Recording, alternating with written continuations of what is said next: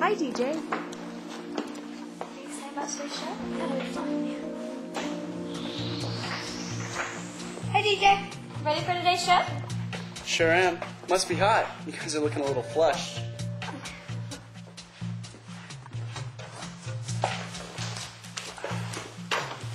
Hey, that was a great hit in the softball game yesterday, Brianna. Thanks. I'm glad you came. It was really fun.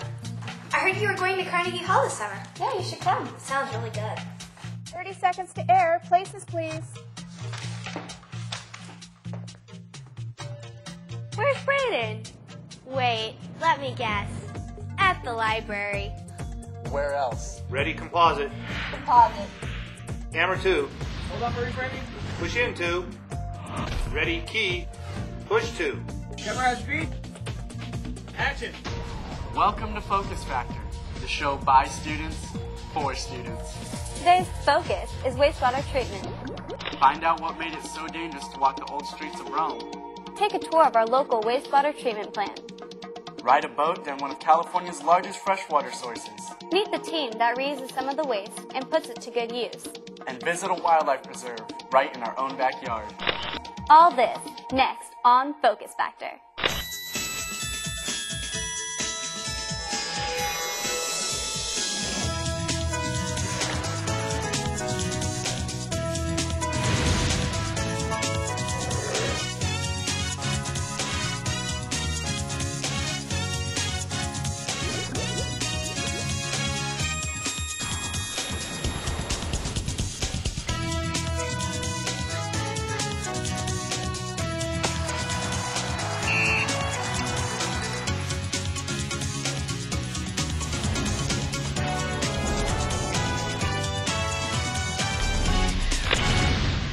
Water, the one thing that all living things need to survive.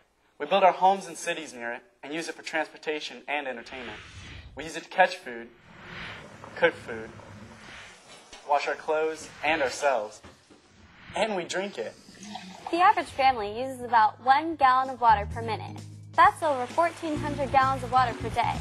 That's enough water to fill your tub all the way up to the ceiling.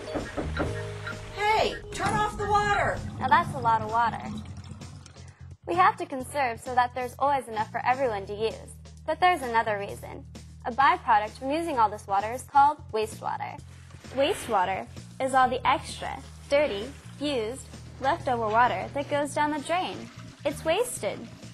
Today, we're lucky to have wastewater treatment plants to take care of all of our extra water. But it hasn't always been that way. We wanted to know what they used before they had the complex sewer system. So we sent Brayden to the library to do a little research.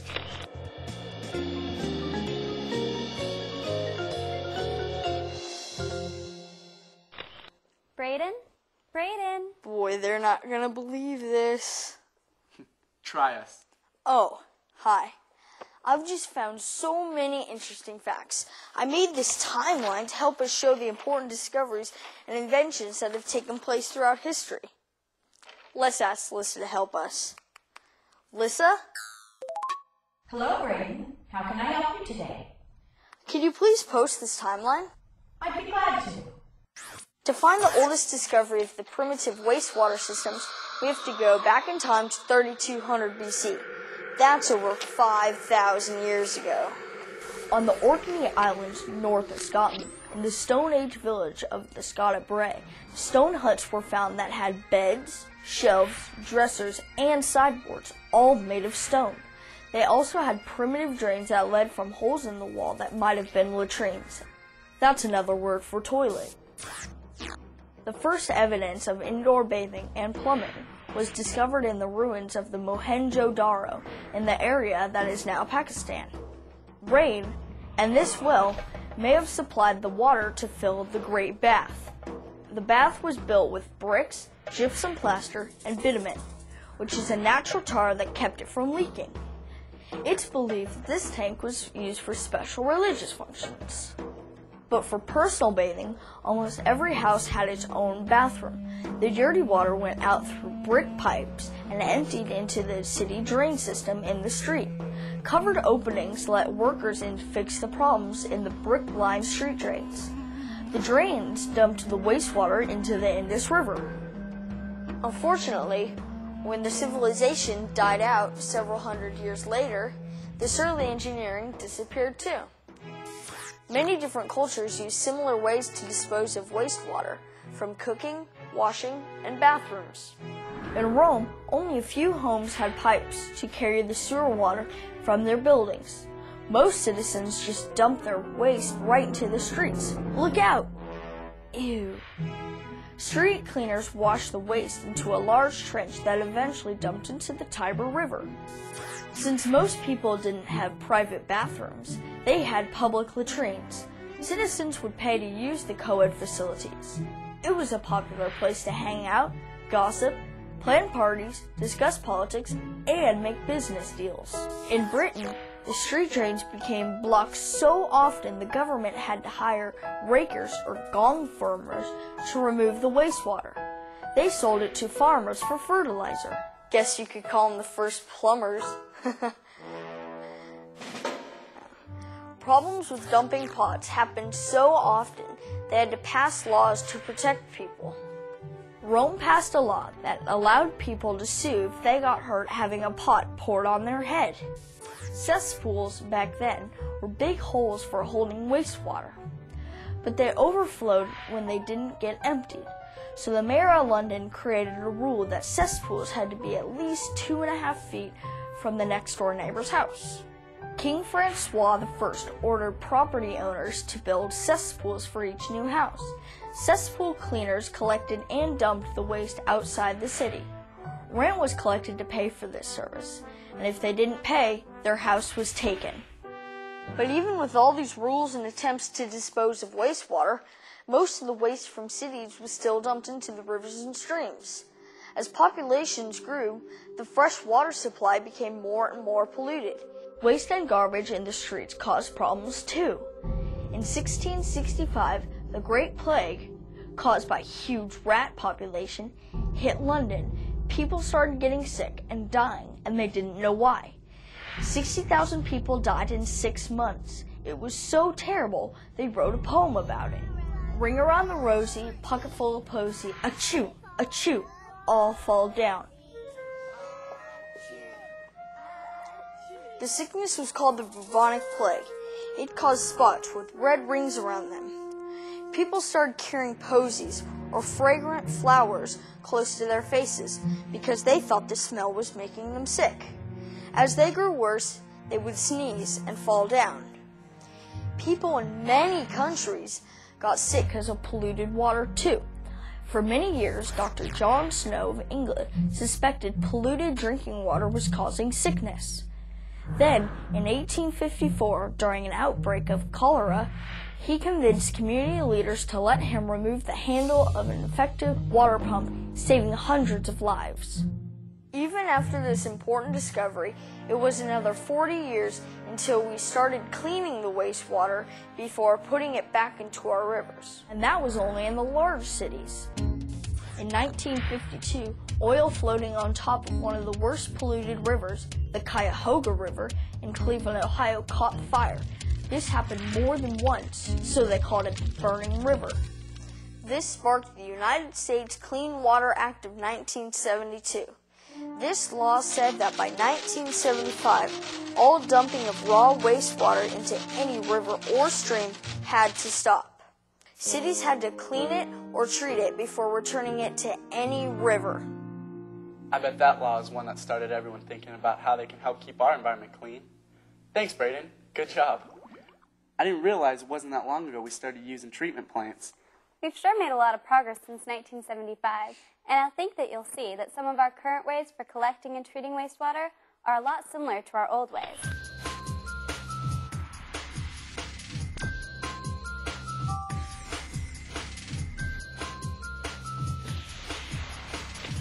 To find out how all this wastewater treatment works, let's start our journey at the source, your house.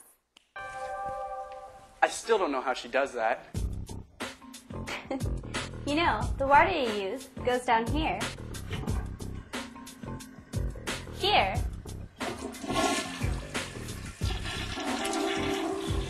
here, and here. But where the water goes after that has been a mystery until now. pipes that come from your house are underground. They empty into larger pipes in the street. And those pipes dump into bigger pipes that transport the wastewater to the treatment plant. Controlling the flow of wastewater is a lot like conducting an orchestra.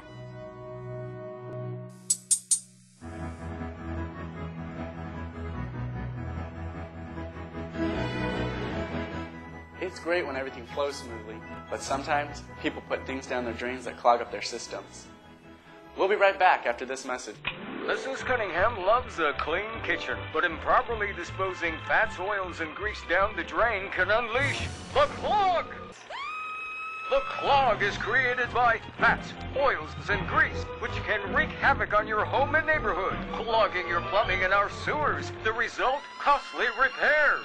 Citizens, rid yourself of the clog. Pour grease into a disposable container and put food scraps in the trash. A message from Sacramento Regional County Sanitation District.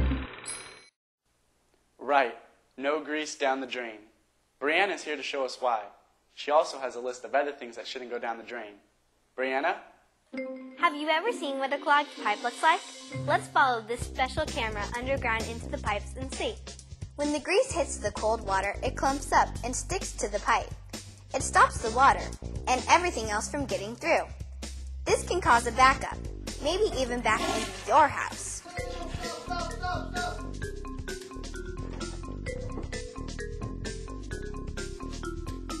Yuck. There are other things that shouldn't be put down the sewer system, like prescription drugs, thermometers and thermostats that have mercury in them, oil from your car, unused paint and paint cans, pesticides and fertilizers used on your lawn and garden, and old lab equipment or chemicals used in schools. The oil can be put out on trash pickup day, but the best way to get rid of the rest of this stuff is to pack it up and take it to your local hazardous waste facility. They know how to take care of it the right way. Some of these chemicals can't get cleaned out in the treatment process and can end up in our rivers and streams. Thanks, Brianna. If you're done popping around and directing traffic, maybe you can fill us in on how the treatment process works. I'm done, but remember those big pipes I was telling you about? Well, some of them are even big enough to walk through and can carry over 165 million gallons of wastewater to this treatment plant every day. First, the wastewater flows through these bar screen machines that remove large stuff like branches and trash. Next, the screened water goes into a primary settling tank where most of the remaining solids, sand, and gravel fall to the bottom and are removed. Liz, we have a call-in question from a viewer. Go ahead, caller. Hi, Liz. With all that dirty water out there, doesn't it stink? Good question. No, it actually doesn't. The primary tanks where this first cleaning happens are covered and vented. The air that comes out of the vents is sprayed with a mist of water first. This actually washes the air before it comes out. Thanks for the question. After the primary tanks, the wastewater goes into an oxygen tank where it is then mixed with 98% pure oxygen. In the water, there are lots of little organisms that you can't see without looking through a microscope. The oxygen and mixing makes them hungry, so they eat leftovers in the water and get fat. This helps clean the water. Next, the water goes to a second set of settling tanks. The fat microorganisms sink to the bottom, and the cleaner wastewater flows out over the top. There's one more cleaning step that has to happen before the water can go back to the river. Chlorine is added to kill any bad germs that are left, but the chlorine can't stay in the water because it could hurt plants, fish, or animals that live in or near the river. So sulfur dioxide is added to neutralize the chlorine, make the water safe. That's probably the same type of chemical that I use in my fish tank. Probably. And I bet you test your fish tank water too, right? Yeah, about once a week. Well, the river water also has to be tested. And since DJ is really into water testing, he got to go on a little field trip. Or should I say, water trip.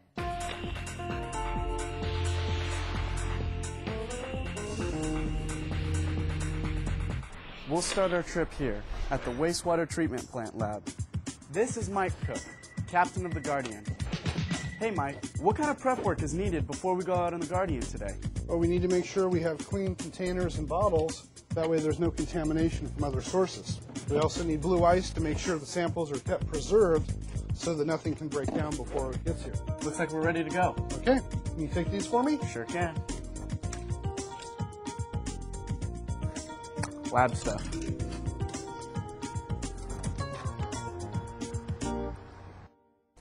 Now this is the Guardian. Want to come on board? Sure. Looks like we're ready to go. Let's go. What are you going to be doing out here on the boat? Well, we're going to be doing different water tests above and below where the clean wastewater comes out. So we'll be checking right here above Freeport Bridge, and then about 500 yards down the river, past where the clean wastewater comes out. We test for pH. Right now the pH is about 7.9, which is fairly typical of the river at this time of the year. Okay. And most of that's just from snow runoff. The other thing we have to do is what's called grab samples. And we have 3 bottles to run here. What we do is go about 6 inches below the water and then recap it. And those are testing for different types of bacteria that are harmful to people. Let's go downstream now. Okay. All right, so what is it that we have to do on this site? Well, we're going to do the exact same thing. That way we can compare the differences. Is there normally a difference between these two spots? Sometimes there's slight differences. And I've got limits, so I know exactly what's a problem and what's not a problem. Oh, okay. In this case, there's no problems. And if you remember looking at the river, the water looks exactly the same down here. Yeah. And that's our weekly run. All right, sounds good. Thanks, Mike. All right, we're ready to go back to the lab now. Here we are back at the lab. Thanks, Mike, for taking us on the Guardian today. Thanks for coming. It's good. Have a good day. You too. Now let's see how these tests turned out. This is Hank Stevens. Hi, DJ. How's it going? Hank is in charge of the water quality control lab here at the wastewater treatment plant. Hank, we got you some water samples. Great. Let's see what it looks like. All right, let's go.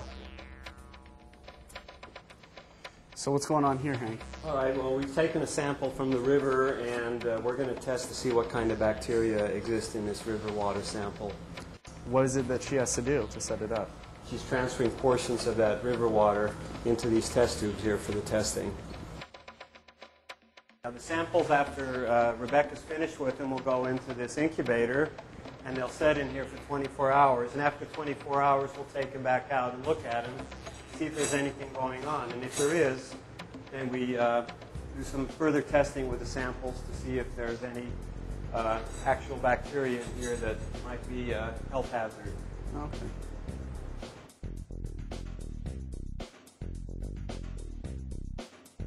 So what is it that he's doing right now? That's a pH test. He's putting in pH probes into the sample and stirring it so that it's getting circulation in there. So what would be like a correct pH level for the water? Well, river water generally is a pH of 7 or above, which is about normal.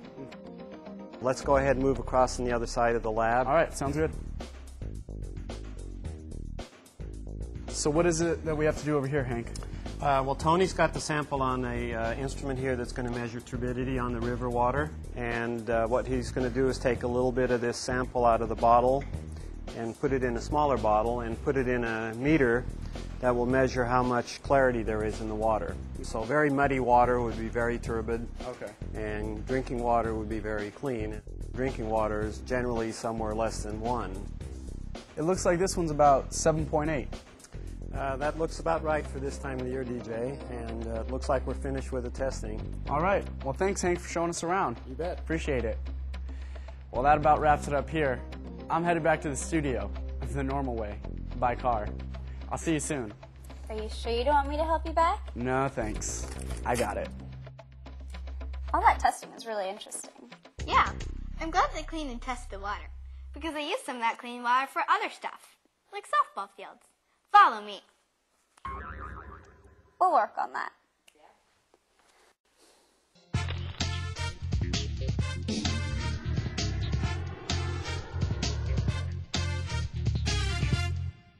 Keeping our environment clean takes teamwork. Engineers and scientists are always looking for new ways to reuse some of the stuff that comes from the treatment plant. This reusable or recycled stuff is called a byproduct. See this purple pipe? It carries some of the recycled, filtered water to local schools and parks to water the plants, grass, and sports fields. Using recycled water is a great idea because we can keep everything green without using our valuable fresh drinking water. Remember Liz told us about the sludge and hungry little microorganisms that sink to the bottom of the settling tanks? That's usable too. The sludge is removed from the tanks and put into a digester. Together they create another byproduct called methane gas. The cogeneration plant next door buys the gas and uses it to produce energy, electricity, enough for about 50,000 homes each year, and enough for the plant to buy back steam to heat the digesters. Talk about teamwork, but the teamwork doesn't stop there. The leftover solids from the digester go to sludge lagoons. This machine sucks the sludge off the bottom of the lagoon. The sludge gets injected into the ground with these tractors and mixed with the dirt. But now a new teammate has joined the game. The Biosolids Recycling Facility. They take lots of the sludge and recycle it into fertilizer and soil mixes. And that fertilizer gets sold to farmers to use in their fields. Together, the treatment plant, cogeneration plant, and biosolids recycling facility work as a team to reuse as much waste as possible to keep our world clean. Way to go, guys! You know, I never really would have imagined that waste could be put to so many good uses. Me either. So let me see if I get this straight. Food I eat creates waste, which is sent to the treatment plant. And some solids are recycled into fertilizer, which farmers use on their fields. That's right, and recycled water is used in some parks, which conserves our fresh water. You know, the treatment plant uses some of that recycled water for something else too, to help out some of their neighbors. The birds. And fish. The bufferlands.